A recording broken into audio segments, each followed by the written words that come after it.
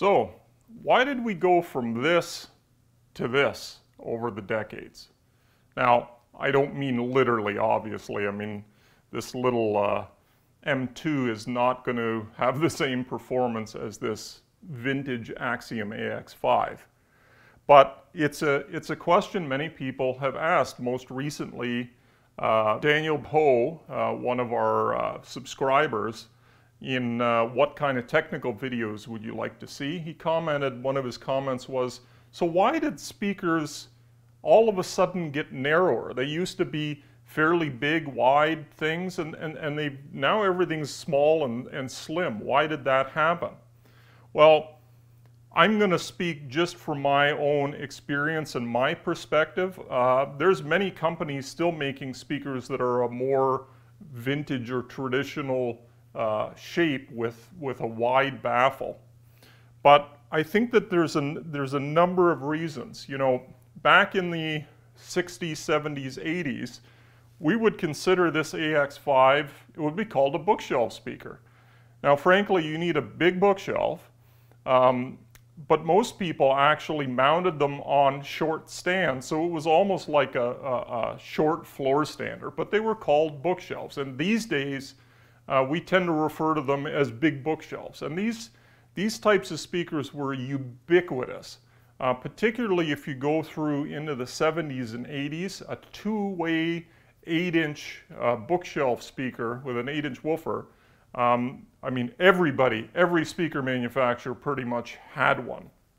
And they were very popular. And, you know, it was a not too big, not too small. You got good bass performance, good output.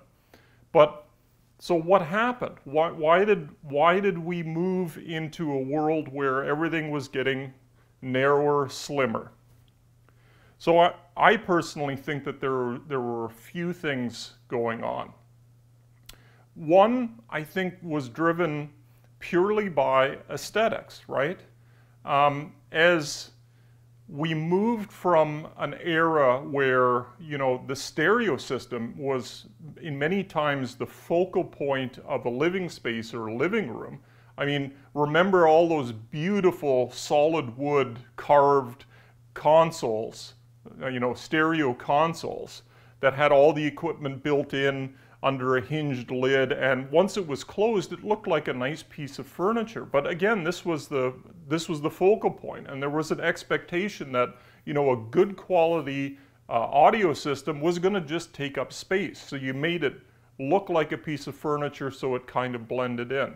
But as we shifted towards, you know, television becoming more commonplace, TVs then getting bigger and bigger, and then the advent of home theater and multi-channel audio in the home, which started originally with Quadrophonic, which was not, you know, a massive commercial success, but then into the early days of, you know, Dolby Pro Logic, and then, as we know, Dolby Digital, Atmos, DTS, all of these things where what happened?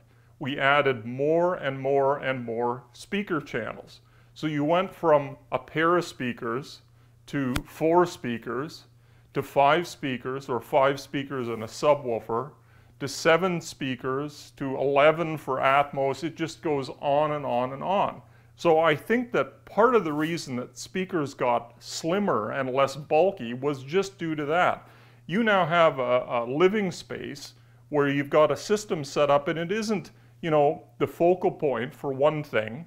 You've got the TV taking up probably a massive amount of space because it's probably, you know, a 65, 70-inch screen now, common. And, you know, aesthetically, you didn't want, you know, 5 or 7 big speakers like this in the room. You may just not have space for it, but aesthetically, it may not look good. So I think that's part of the reason that speaker manufacturers started to try and make the visual footprint of speakers smaller. But I also think that there's a very good technical reason too. We have to remember that when we go back into the 60s in particular, that amplifier power, was very expensive, and, you know, there were limitations. getting a, in the vacuum tube days, getting a 100 watt per channel amplifier, that was a serious piece of metal. I mean, a serious system. Big output transformers, big power transformers, multiple push-pull, tube configurations, all of those things. So loudspeaker manufacturers needed and were required to make highly efficient speakers. And one of the ways that you can do that is by having larger drive units. Now, the penalty in many cases was bass performance, but a bigger driver in many cases will be more efficient. And I think that as we went through the 70s, the 80s, into the 90s, amplifier power became cheaper and cheaper. So these days we have, home theater receivers, inexpensive ones, and 100 watts per channel, is sort of a, a low-end spec now.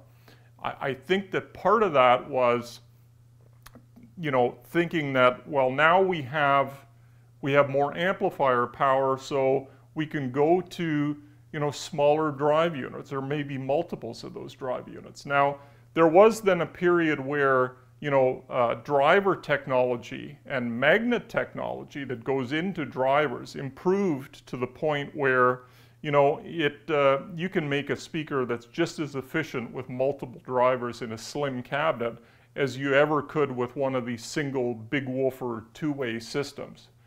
So that, in my opinion, is why things got narrower. There's one other thing that, I think we learned a lot, the speaker industry did as a whole, with the research that went on in the 70s, 80s, and has been continuing into measurements and into what parts of a speaker's design really impacted performance.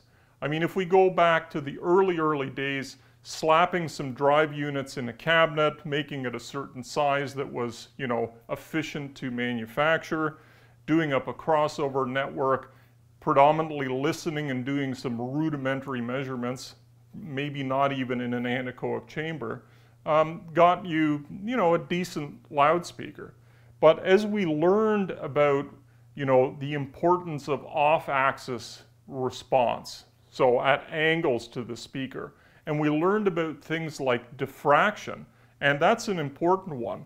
A narrower baffle will have less acoustic diffraction than a wide one.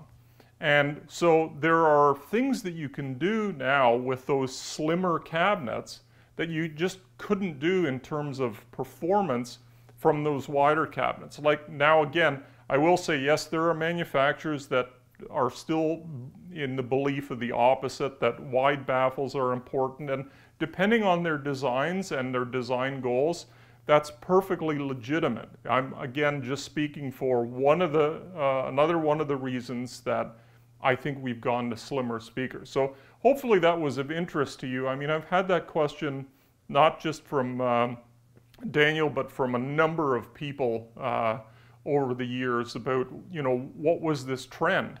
And, I hope that clears that up, and thank you very much for watching as usual.